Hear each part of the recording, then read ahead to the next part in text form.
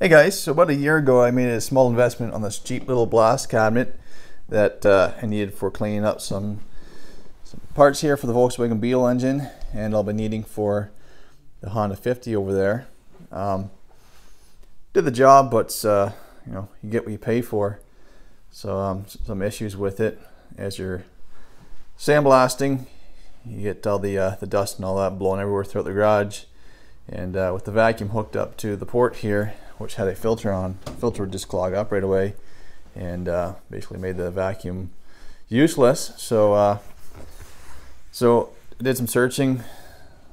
I won't go into the details here, but there's a lot of videos on YouTube on how to create a dust trap, which basically allows you to run without a filter, and it catches all the dust and sand in the bucket to put back into the cabinet without going into the vacuum filter.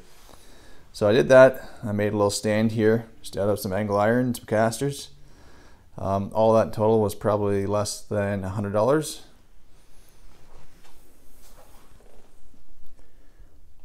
So I haven't used it yet since then, but I give it a try now to clean up some parts for our daughter's PW50.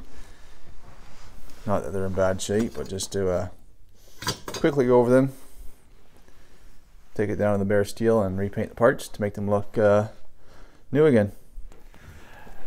Alright, so we got the blast cabinet ready to go. The silica sand inside.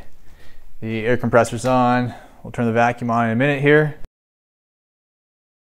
Clean up here is the exhaust heat shield for the PW50. It's I'm talking to the camera. For the video.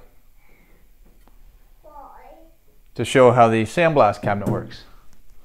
Why? We gotta fix up parts for a surprise for you. Shh. Why? Anyways, so we have to sandblast, get some of that rust off there, just to get it painted up again with some nice ceramic painting to make it last and look a little better. Anyways, set that in the cabinet. Secure the lid. In the past I had to wear a mask just because of all the dust that come up here. Bending over, you're just breathing that crap in. So anyways, I'm expecting that not to be required now with the vacuum. Sucking all that out, and all right, let's give it a try.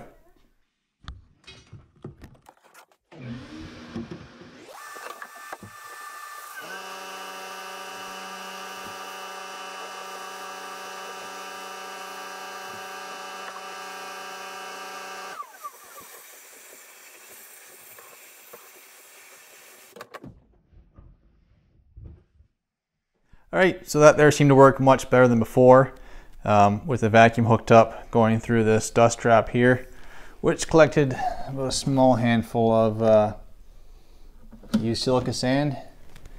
I was able to get that part cleaned up there and a couple other parts for the exhaust without any dust coming through to my face, and I could actually see through the display window there without too much dust collecting inside there. So seemed to work, did the trick, and carry on now with a few other parts here for the PW50 build. Get them blasted to paint, and I will be switching over to silica sand, get this engine casing and a couple other parts cleaned up just to look nice and shiny again.